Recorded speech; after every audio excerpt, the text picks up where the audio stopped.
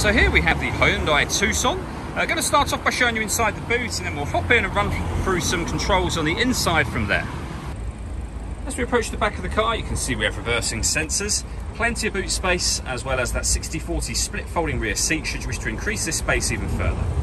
Okay, now that we're inside the car, we're going to start with the dials. On the left-hand side, we have the rev counter and the coolant temperature gauge, and on the right-hand side, the speedometer and fuel gauge.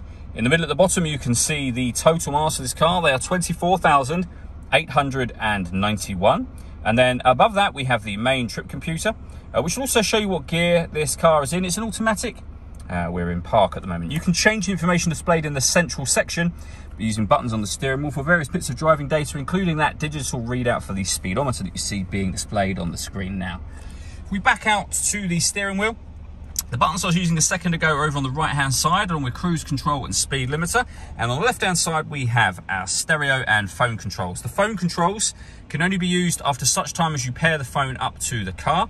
And that is done over on the touchscreen in the center just here. So you'd hit all menus and then hit the phone icon and follow instructions on screen from there. When it comes to music, we've got the radio, of course. Main volume for the stereo is just here, but we've got DAB, FM and AM radio available. If you want to listen to your own music, you'd hit media, which is grayed out at the moment because nothing is connected. You can listen to your music via USB input, auxiliary input, Bluetooth audio, so that's streaming it wirelessly.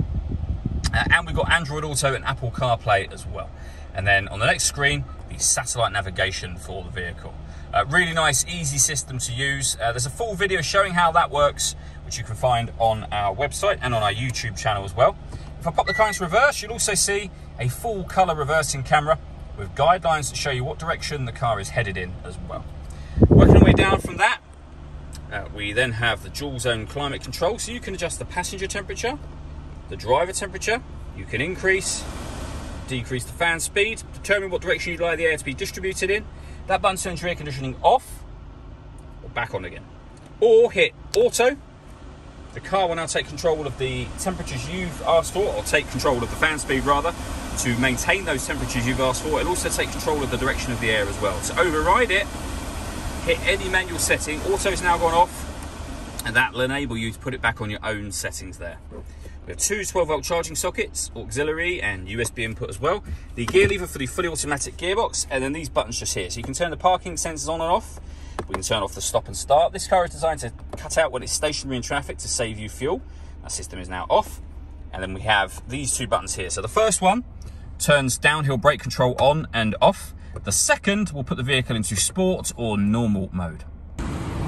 All that leaves me to say is thank you for taking the time to watch this video. If you'd like to come and see the car in person, have a test drive, please feel free to call any of our MJA sites. We'd love to hear from you soon.